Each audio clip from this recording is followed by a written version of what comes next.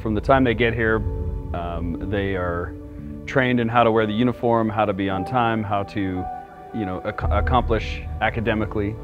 The cadets here are trained on how to have leadership positions. So even from the middle school on up to the high school, the cadets are put in leadership positions, and so they lead their fellow cadets.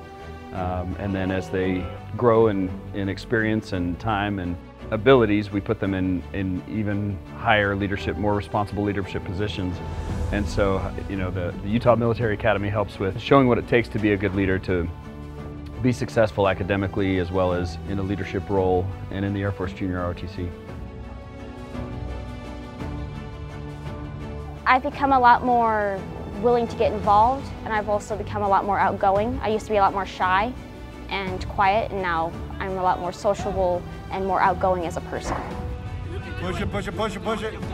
I have grown as a leader, I have grown as a friend, and I have grown into this person who I am proud to call myself.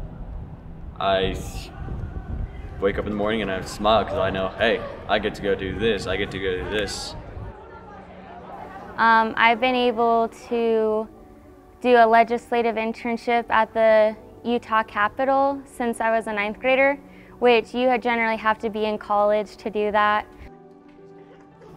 Well, I think the big deal with this school is the leadership opportunities. With this school, it's a ranked system, and you have an element, a flight, and then a squadron. And it just keeps on building up from there. And the higher position you are, the more people that are under your jurisdiction, which means the more responsibility you have, the more you're a servant to more people. You have to work harder, harder, and harder, and harder. I think that's very good because it teaches good work ethic and responsibility.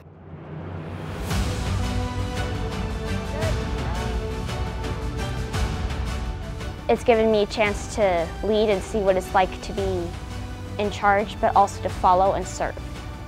And I've been able to translate that in the job that I have now. And that's one of the reasons I feel like I was hired, is because I can work and follow and lead if necessary. I'm beginning to know what I really want, knowing exactly what I want, what my real goals are. They've changed so much in a few years, but I'm just starting to figure out who I really am.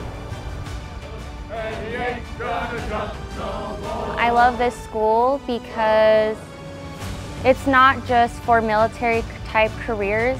We want to build better citizens, so if they choose to go a military route or a civilian route, this school will still help you get there